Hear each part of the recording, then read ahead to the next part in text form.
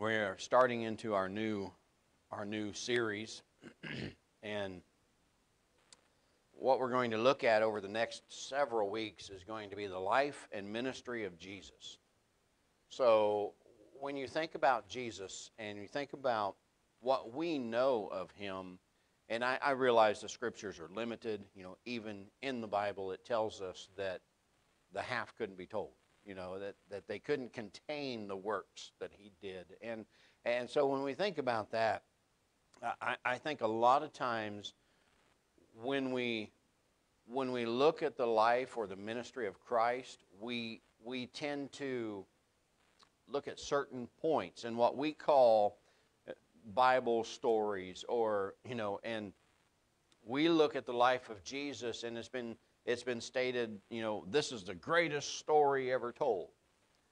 And while that's true, it isn't just a story.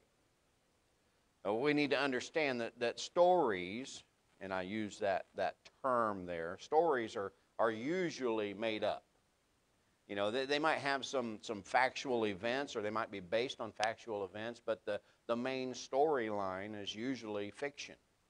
And it's done for entertainment purposes. And so when you think about a story, that's immediately what people say. Well, let's talk about these Bible stories. So they think, oh, well, this is made up. But it's not.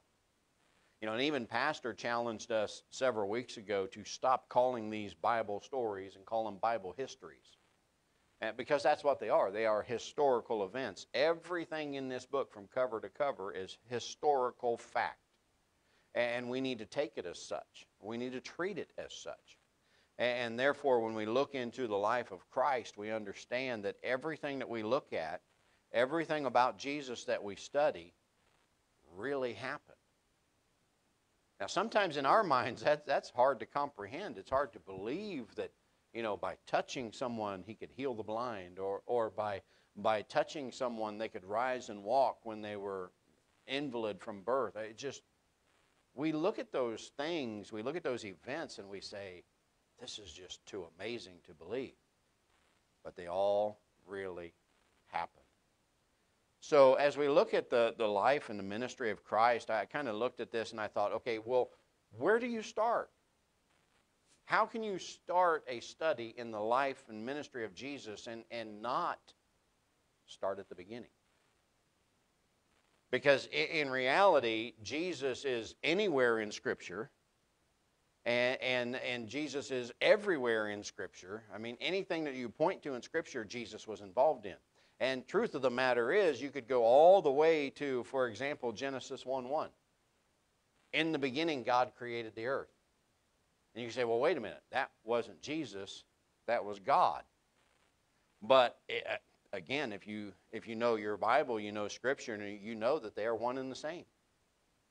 In fact, Colossians chapter 1, verses 16 and 17, it says, for by him, that's speaking of Jesus, were all things created that are in heaven and that are in earth, visible and invisible, whether they be thrones or dominions or principalities or powers, all things were created by him and for him, and he is before all things.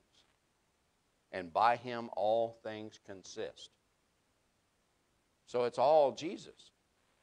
From the beginning, he's the creator. Jesus is God, and so we understand that. So where do you start? Well, you have to start at the beginning, because we know Jesus is the Alpha and the Omega. He's the beginning and the end. He is everything. He is everywhere in Scripture. So today we're going to focus on the beginning of his life on this earth.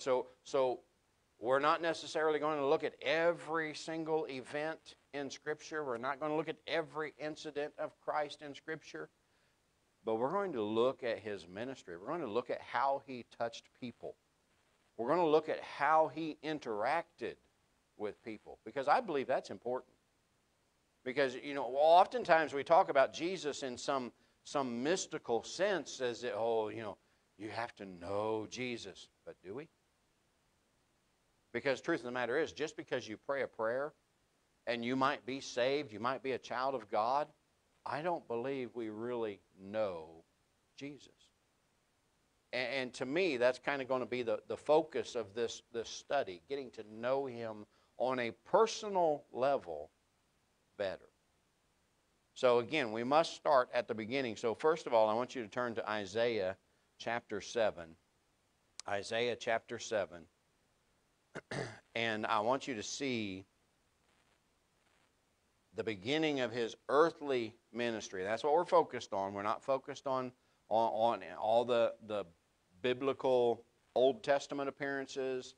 We might look at that sometime, but for today, for the purpose of this study, we're going to focus on his earthly ministry. You might say, well, why are we in Isaiah? Because the first area that we're going to look at is his prophesied coming. His prophesied coming. You realize that all of the Jewish nation should have known that Jesus was coming. Every one of them would have been taught from a child of the prophecies of old. They would have been taught by the synagogue, by the priest of this coming Messiah. They would have been taught of their king and his coming kingdom. They would have been taught all of these things. So when he came, they should have known. They should have seen it. Isaiah chapter 7, beginning in verse 14. Notice what the Bible says here. Therefore, the Lord himself shall give you a sign. Behold, a virgin shall conceive and bear a son, and shall call his name Emmanuel. Butter and honey shall he eat, that he may know to refuse the evil, and to choose the good. For before the child shall know to refuse the evil and choose the good, the land that thou abhorrest shall be forsaken of both her kings. Now we're going to stop there, but if you look at this, you think about what the Bible's saying here, and I believe that verse 14 is a familiar verse. Anytime we talk about the Christmas story, all right, the Christmas history, you say, well, we go to this verse and say, he's going to give us a sign. A virgin shall conceive, and that in itself is a miracle, and this is the Christ birth was a miraculous birth, and they all should have known this, right? This is Isaiah. This is generations before his coming, and they all would have known this scripture. They all would have been taught this scripture. And so when you look at this, as I said, it's a familiar verse, but I want you to see the history here. It's often we don't take time to look at this. He says in this verse, a virgin shall conceive. It's a complete miracle. This has never been done before. This is impossible by human standards. And it says, and they shall call his name Emmanuel. You say, well, wait, I thought his name was Jesus. Well, that name Emmanuel means God with us. They're not saying that his name will be Emmanuel. He'll be called Emmanuel. He will be called the God-man. He will be called God with us. Not necessarily by his mother, but by those who came into contact with him. Those who were touched by his ministry. They would be in awe of him, and they would say, this man has to be from God or God. He's God with us. And so, we say, well, we thought his name was Jesus. Well, in fact, his name is Jesus. We know that. And Jesus in the New Testament is a form of the name Joshua, or Yehashua, as the Israelites would pronounce it, and it means God is deliverance. So that goes right along with it, does it not? So they're setting the stage for his ministry. They're setting the stage for his life right here in Isaiah chapter 7. In the beginning, before he has physically come, before he has physically manifested himself, they all would have known this man was coming. Notice verse 15. In verse 15 it says, butter and honey shall he eat, that he may know to refuse evil and choose the good. Now it's not saying here that he'll need to learn how to refuse evil. He'll need to learn how to choose the good. That's not what he's saying here. It's referring to him coming of age. All right, him growing as a child. That butter and honey, butter and honey, it says he'll eat there. That was customary feeding for a baby in that day. They would take the honey because it would appeal to their taste, and they would mix it with the butter or the heavy cream, most likely, And they would feed that to the child. And so because it was sweet, they would crave it. But because it was butter or heavy cream, it'd fatten them up, make them healthy kids, right? And so this was customary. They're not saying this is anything special about this. This was normal. And they're saying he's going to be a normal child. He's going to be raised like a normal child.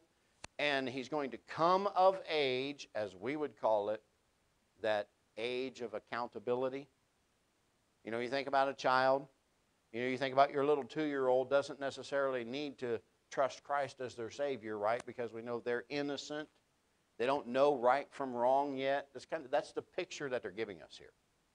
He's Jesus. He's God. He knows right from wrong, but he's got to go through this process just like every other human child. So you see the picture that they're trying to give us here? He's going to be just like a normal child in the sense that he's going to be raised on butter and honey, just like the other kids. He's going to be raised to that age of accountability before anything begins in his life. And that's what we see later on. And we'll look at that, but not today. But, you know, he already knows how to refuse evil because he's God. But he has to go through the steps. He has to go through the process because he is going to become human.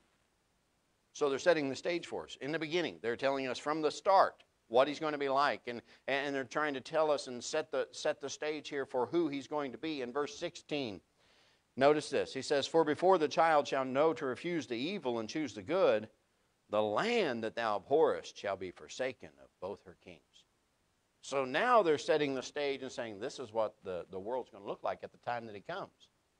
It's going to be desolate. It's going to be like a famine of spiritual starvation and even political starvation. It's going to be a terrible time when he comes. Was it not?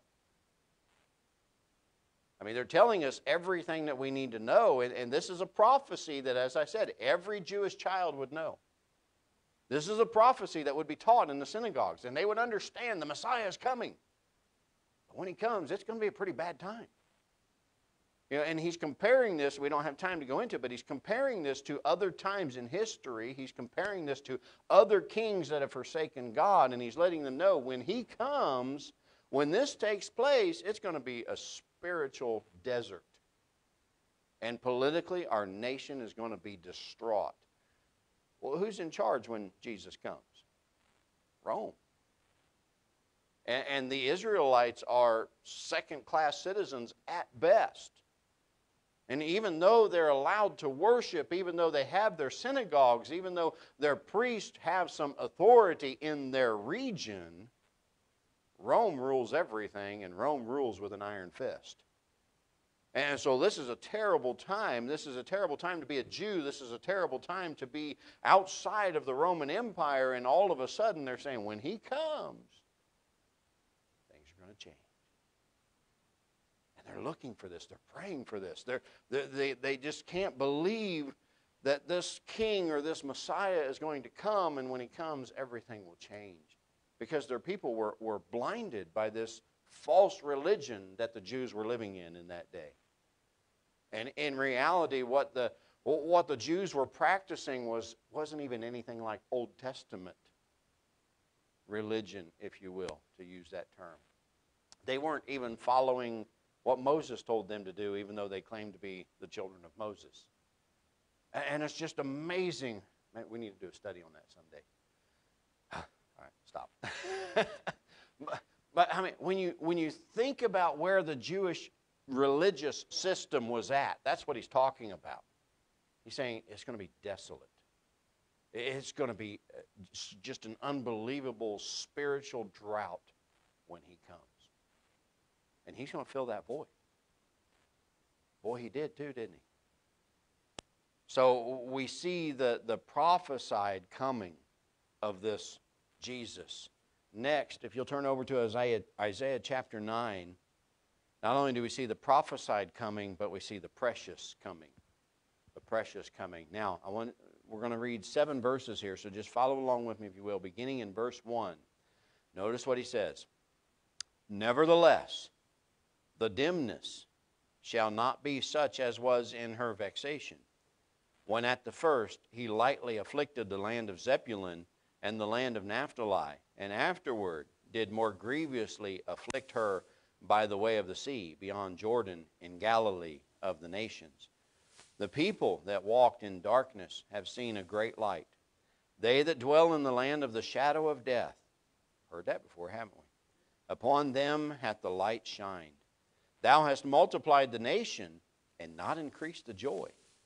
They joy before thee according to the joy in harvest, and as men rejoice when they divide the spoil. For thou hast broken the yoke of his burden and the staff of his shoulder, the rod of his oppressor, as in the day of Midian. For every battle of the warrior is with confused noise, and garments rolled in blood. But this shall be with the burning and fuel of fire. For unto us a child is born, unto us a son is given, and the government shall be upon his shoulder, and his name shall be called Wonderful, Counselor, the Mighty God, the Everlasting Father, the Prince of Peace. Of the increase of his government and the peace there shall be no end, upon the throne of David and upon the kingdom, to order it and to establish it with judgment and with justice from henceforth even forever. The zeal of the Lord of hosts will perform this. All right, now look at this. He's talking about the precious coming of Jesus. He's talking about how precious this is going to be to people. Because as you look at this and we kind of break it down, and there's a lot of detail here. But he says in verse 1, he says, the land has been afflicted. Again, referring to the time when he's going to come, referring to what it's going to be like. He says, the land has been afflicted. They've been overrun by their enemies, especially the northern kingdom. Because when the kingdom separated, the northern kingdom was the holy kingdom, and it's fallen to idols. It's fallen to idol worship. He says, and they have seen this period of darkness. And this period of darkness is going to extend into his coming. And when he comes, they're still in darkness. You see, he's still giving us this picture. So he's letting us know they're spiritually they're in darkness, politically they're in darkness, emotionally they're in darkness. I mean, everything about their life, there is no hope. There's no light. There's no peace. And he goes on in verse 2, and he says, when Jesus came, the world was in darkness. He was the light. All right, notice verse 2. The people that walked in darkness have seen a great light. They that dwell in the land of the shadow of death, upon them hath the light shined. What's he talking about? He's talking about Jesus. When he comes, he's going to shine that light, and when they see that light, they're going to realize who he is, and the darkness will end. This is exactly like the psalmist wrote in Psalm 23 and verse 4. Yea, though I walk through the valley of the shadow of death, I will fear no evil, for thou art with me. That's what he's saying here. Darkness is all around us. Death is all around us. Death surrounds us every single day, but as we walk with him, there's nothing that we have to fear. So he's giving us this picture of this spiritual nation, of the spiritual nature of the nation, and saying, even though they're in darkness, he's going to come and he's going to be the light, and that light is what is going to deliver them, because look at verses 3 through 5. Thou hast multiplied the nation, so the nation's grown, and not increased the joy. They joy before thee according to the joy in harvest, and as men rejoice when they divide the spoil. For thou hast broken the yoke of his burden and the staff of his shoulder, the rod of his oppressor, as in the day of Midian. For every battle of the warrior is with confused noise, and garments rolled in blood. But this shall be with the burning and fuel of fire. Notice where their joy is. Because he says to them, you've increased in the nation is growing, but there's no joy. Your joy it's coming from trivial places. It's coming from taking the spoil in a battle. It's coming from increasing in possessions. Your joy is coming from things, and it's not real joy. Do you see the picture that he's giving them here? He's saying all of this joy that you think you're experiencing is worthless. It's meaningless. You just have stuff to have stuff, and it's not bringing true joy. Because the true joy comes from Christ, and only Jesus can bring that true joy into our lives. Possessions, positions, promotions, none of those can do anything for us. They might make us happy for a little while. But what he's saying is all of your joy is circumstantial. But when he comes, when he arrives, there'll be true joy. Notice verse 6. Verse 6 says, "For unto us a child is born, unto us a son is given, and the government shall be upon his shoulder, and his name shall be called Wonderful, Counselor, the Mighty God, the Everlasting Father, the Prince of Peace." Interesting place to put that, isn't it? I mean, he's telling them your joy is circumstantial, your joy is meaningless, you're rejoicing in things you don't need to rejoice in, but God's going to send us a Savior. God's going to send His Son. God is going to send the Holy One of Israel. Notice, He has many names here, doesn't He? It's not just Emmanuel. It's not just Jesus. He has many names, and one of those names, if y'all see it, is the Mighty God. For those people that want to say Jesus is not God, you better take that verse out of your Bible. Because it says right there, He is the Mighty God. That's one of His names. And they're saying, listen, you can rejoice and you can try to find joy in all of the things that this world has to offer you, but there's coming a day when Jesus is going to come. He's going to be the Mighty God. He's going to be the God-man. He's going to be the Counselor, the Prince of Peace. He's going to bring joy like you've never experienced before. He is the one that we've been waiting for. And again, we're still in Isaiah. He hasn't come yet, right? They know He's coming. Here's the prophecy again.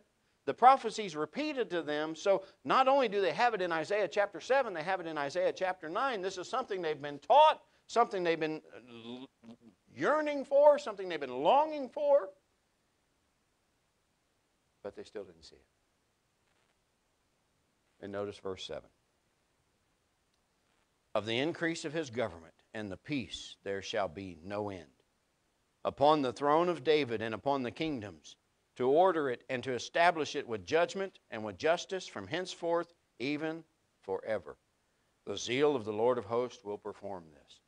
So he's saying, listen, not only is He going to bring this great joy, not only is He going to bring joy like you've never experienced before, but His kingdom, it will never end. It's forever. I mean, this is something that we need to understand. He's like, this coming commander, this leader, this Messiah, this king, whatever you want to call Him, He's here to stay. And He's not going anywhere. His kingdom, His throne is forever. What an amazing truth. What he's saying here is, he didn't even say Jesus, did he? The writer didn't mention Jesus. He's the Counselor. He's the Prince of Peace. He's the Mighty God. He's the Everlasting Father. He is a child that's going to be born. This is what He said. "Unto us a child is given." And this child, this coming child, is nothing short of precious to a nation seeking deliverance. His precious coming.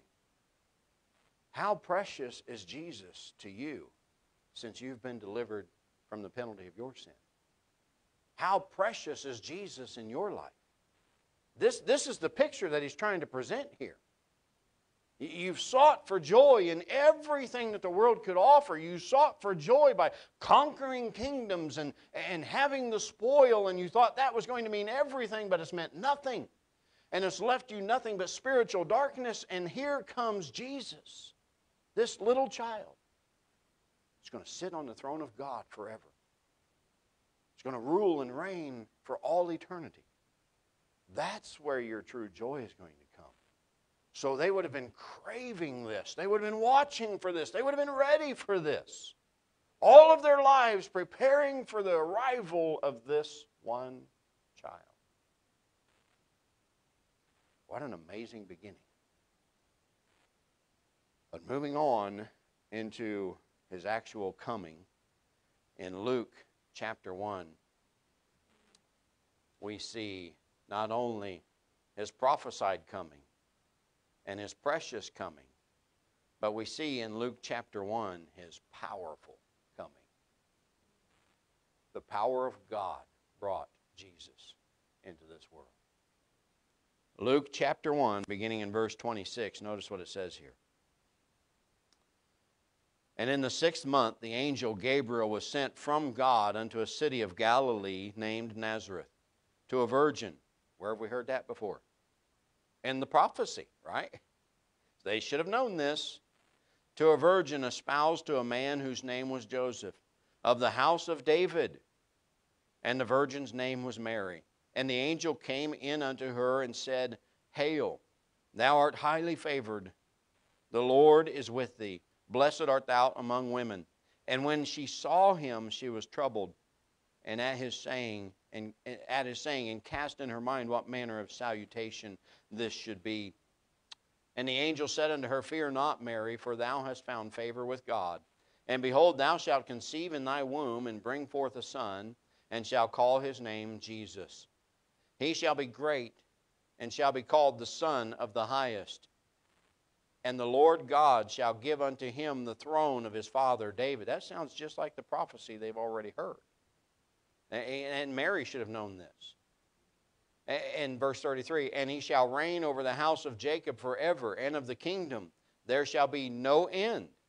Then said Mary unto the angel, How shall this be, seeing I know not a man?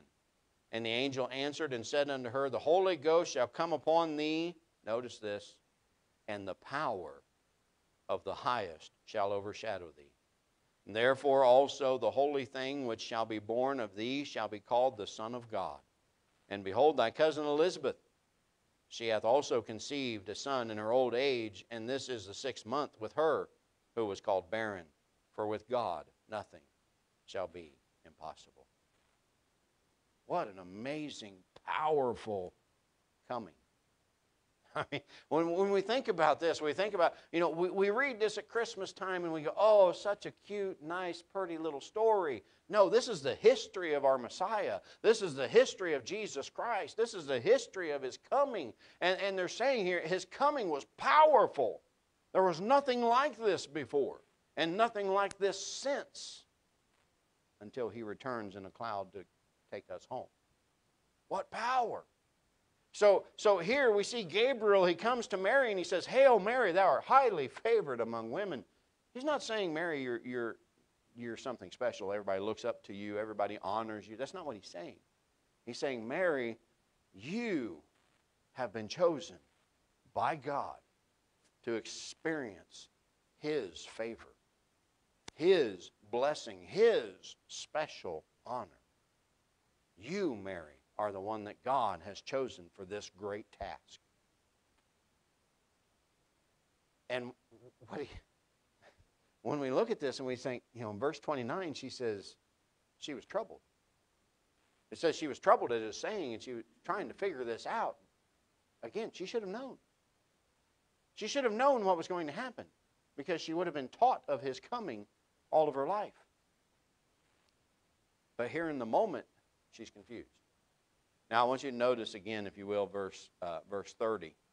Beginning in verse 30, he says, And the angel said unto her, Fear not, Mary, for thou hast found favor with God. And behold, thou shalt conceive in thy womb, and bring forth a son, and shalt call his name Jesus. He shall be great, and shall be called the Son of the Highest. And the Lord God shall give unto him the throne of his father David. And he shall reign over the house of Jacob forever, and of his kingdom there shall be no end. Again, this is all familiar territory. This is exactly what they said in the book of Isaiah. This is exactly what they would have already been taught. But what he's saying here is, listen, he shall be great. This is not like any other king. This is not like any other child. This is not like any other birth in the world. He's going to be great. It says he's the Son of the Highest. Who's the highest? God. And his power, you're going to conceive this child. He says, he shall be given the throne of David. David was looked to as one of the greatest kings of all Israel. He shall reign forever. His kingdom will never end. His kingdom has no end. He is the king on the throne for all eternity. What power! So again, he's kind of giving her an example here, if you will, or a picture here of his earthly power. But that's not the only power of his coming. The power lies in how he came. Notice this. Notice verse 35. Because Mary says, how can this happen? I'm a virgin. I've never been with a man. In verse 35, and the angel answered and said unto her, the Holy Ghost shall come upon thee, and the power of the highest shall overshadow thee. Therefore also the holy thing which shall be born of thee shall be called the Son of God. So he's telling her here exactly how it's going to happen. He's telling her that the power of God is going to overshadow you. Now listen to me. In extreme error, many people have tried to trivialize or sexualize what happens here. But that's not what's happening here. There's nothing trivial, there's nothing sexual about what is going on. This is the power of God being manifest in Mary's womb. There's nothing sexual here. There's nothing perverted here. And our human minds can't comprehend the truth of what is actually happening here. This is God who is coming, overshadowing Mary. I mean, look, this is the same God who spoke and said, let there be light, and there was light. The same God that spoke and the earth came into existence and the stars came into existence. The same God that spoke and there was water on the earth. This is His power. It's not our power. The human mind can't comprehend what is going on here. In the power of God, He placed Jesus in the womb of Mary. There's nothing human about this. God doesn't need human ways. He's God. So when we try to explain this with human means, it can't be done. This is all the power of God. And it shows His awesome power. It shows the powerful coming of Jesus. It shows that no one else could have come this way. He's the only one. He's the only one that has that power. He's the only one that came with that power. He's the only one that was born from that power. What an amazing truth. The power of His coming. And you know, we try to explain it away and we try to say, well, that doesn't make sense. And even Mary, I'm sure, had doubts and had questions in her mind because Gabriel addresses that. Oh, Mary, you're not sure about this? Notice what he says in verse 36. And behold, thy cousin Elizabeth, she hath also conceived a son in her old age. And this is the 6th month with her, who was called barren. For with God nothing shall be impossible. So even Gabriel senses her confusion and senses her misunderstanding. And Gabriel says, listen, Mary, you don't understand. This is the power of God. No other way to explain it. Even your cousin Elizabeth is going to have a child. She's 6 months pregnant, and she was barren. You notice what he's doing here? Do you see what Gabriel is doing with Mary? He's saying, Mary, you've got to understand the power of God that's at work. Because Elizabeth shouldn't be able to have a child, but she's having a child in her old age. Because nothing is impossible for God. So even with all of her questions, Mary says, well, I don't understand how this is going to happen. I don't understand what's going on. I don't understand how I can have a child. I've never known a man. I've never been with a man. I'm a virgin. That should have clicked with her. She should have remembered the prophecy. But she'd been taught for 700 years. She hadn't been taught for 700 years, but they have been teaching it for 700 years. Generation after generation after generation have been teaching this, and she should have known. when the angel of the Lord appeared to her and said, you're going to conceive a child and bear a son, and he's going to be called the Son of God, she should have said, wait, I'm the virgin? But even she questioned, right? You see, a lot of times when we are faced with the will of God in our lives, we'll question, won't we? Didn't Moses question God? When God said to Moses, I want you to go set my people free, go tell Pharaoh to set my people free. Well, I can't do that, God. I stutter. I'm slow of speech. I can't even speak to people, God. And God just said, you just go. I'll take care of everything else. Right? And send him Aaron to be his mouthpiece. But I mean, when we look at the will of God for our lives and we look at how God wants to use us, we oftentimes say, God, that's just not possible. I can't do that. And we're exactly right. I can't do anything God wants me to do. But I can do everything that God wants me to do through Him. When I surrender to Him and I allow Him to have His way and have His will in my life, then I can do anything that God wants me to do because it's Him and His power doing it and not me. Like I've said probably 100 times in here, when God called me to preach, I felt like Moses. God, you've made your first mistake. I can't do that. No, I can't stand up in front of people. I hate crowds. I hate talking to people. I don't know. I can't do that. And I was right. But He can do it. And that's exactly what Gabriel is saying to Mary here. Mary's saying, listen, this is impossible. I can't do this. And He says, no, you can if God wants it. If you'll surrender to God, you'll see the power of His coming. Not only the power of Christ coming, but the power of God in your life to be able to do this miraculous deed. What an amazing God we serve. When we look at this, when we look at all His power, I mean, there's nothing that God cannot do. God is not bound by time and space. God is not bound by human constraints. God is not bound by society. God is not bound by government. God sets up and takes down governments. God is all-powerful. And that's what He's showing here as an example of His power. And He's saying, a virgin shall conceive. This has been the prophecy for 700 years, and now it's going to happen. And now you're going to see and experience the power of God and see this powerful coming of Jesus. What an amazing truth. In order to study the ministry and life of Jesus, we have to start at the beginning. We have to start at where He started. Now again, because He's always existed, we can see Him everywhere, every portion of Scripture. Even His earthly ministry took place in some cases in the Old Testament. And many people kind of glaze over that. We call those Christophanies, where Jesus appeared to certain individuals in the Old Testament. We might look at some of those throughout this study. But the truth of the matter is, He's always been there. But in physical form, when Jesus came as a man and began His earthly ministry, that's going to be the main focus of this study. We see Jacob in Genesis 32 wrestle with Jesus. I believe, and you can say I'm wrong, it's all right. I believe that it was Jesus that appeared to Moses when he said, I want to see you, God. And he had to come down and put a veil over his face because he was glowing.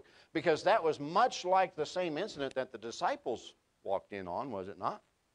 When Moses and Elijah were with Jesus and Jesus was in His glorified body and they said, what is this?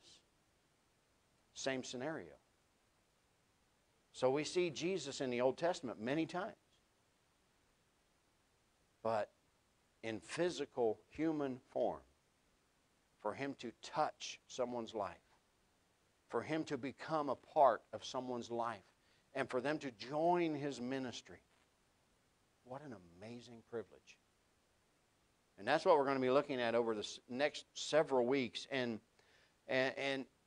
over these studies, as I look at this and as we study this, my prayer is that as we go through this, individually we will grow in our knowledge and our love for Christ so much that those around us will not be able to help but see Him more and more in our lives.